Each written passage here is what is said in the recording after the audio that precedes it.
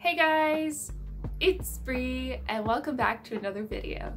So this past week I actually took a week off. I usually post new videos on Wednesdays in case you were wondering about my video schedule. I just didn't have any time to record with any reasonable lighting or anything. Even now I'm really pushing it where I just like have a lamp on and it kind of sucks, so you'll see shadows in the background.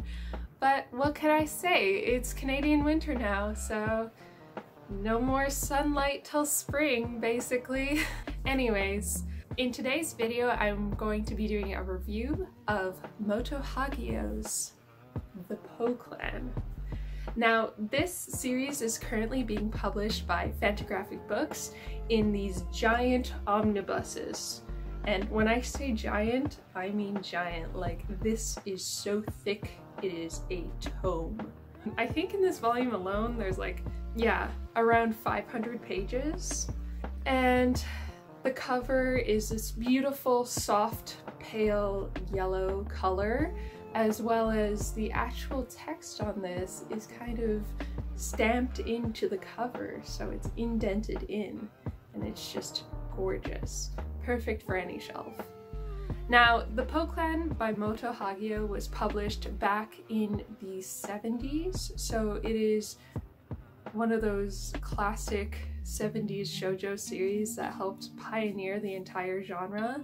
And The Poe Clan is also well regarded as one of the first manga that had more shonen-ai or boys love elements with an ambiguous relationship between two characters, which I found really interesting because you kind of read it and you're like, this has a little bit of, I don't know, queer tones. But a lot of shoujo manga from the time honestly had that, just for the drama, I guess. Anyways, the Poe Clan follows a family of what they call vampirella, which is basically just vampires. They are people who live off of the energy of other people, and they are able to get this energy by drinking people's blood, like vampires. And then all of the vampirella are known to be, at least for the Poe Clan family, very beautiful for the most part.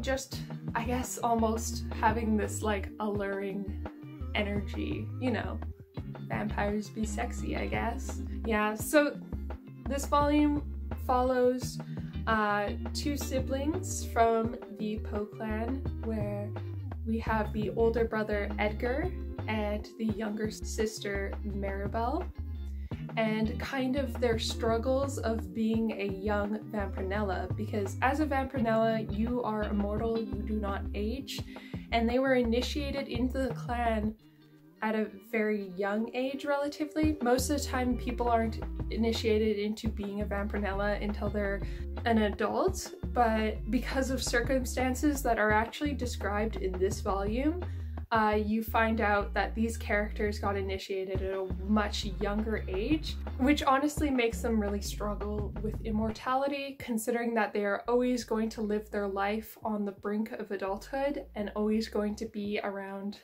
I think Edgar was described to be 17, and then Maribel is around 13, 14, somewhere in there.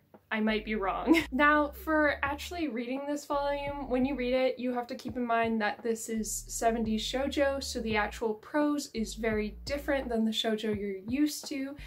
There is a lot more drama than is what is usually published these days, as well as a lot more dramatic themes. You are going to get themes of just a lot of violence, honestly, in this volume. And also, because of the writing style, I do not recommend binging this book in one sitting.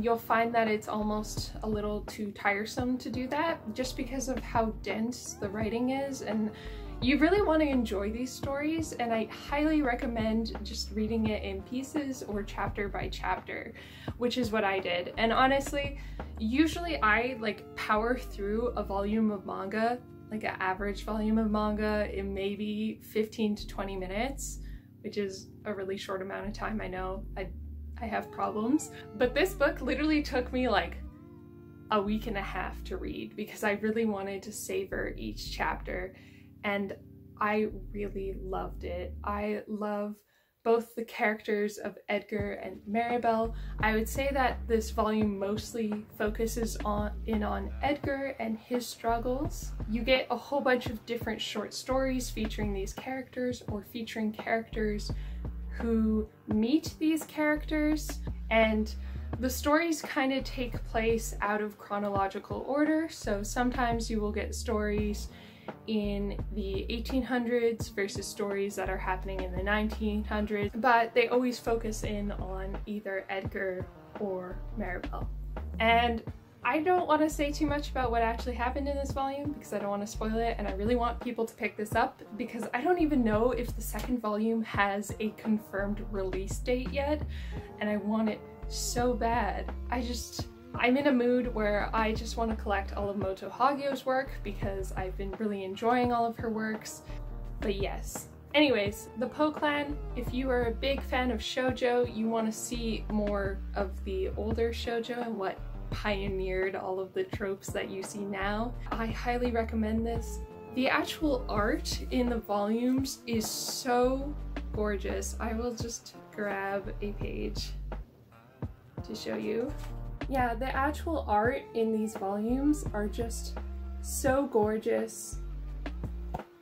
Moto Hagio, especially in the 70s, had that very sparkly eyes that I love. Similar to, you'll find that Kiko Takamiya also has this kind of sparkly eye shoujo art style in that time. So beautiful. I love this so much. I highly recommend picking this up just so that I can get the second volume published by Fantagraphic Books, to be honest. I've been really enjoying reading through all of Moto Hagio's works, even though honestly collecting The Heart of Thomas will be really hard, especially since it goes for like $500 online now because it's out of print. But I really enjoyed They Were 11, as well as I think I actually managed to secure a copy of A Prime, so I'm very excited to dive into that.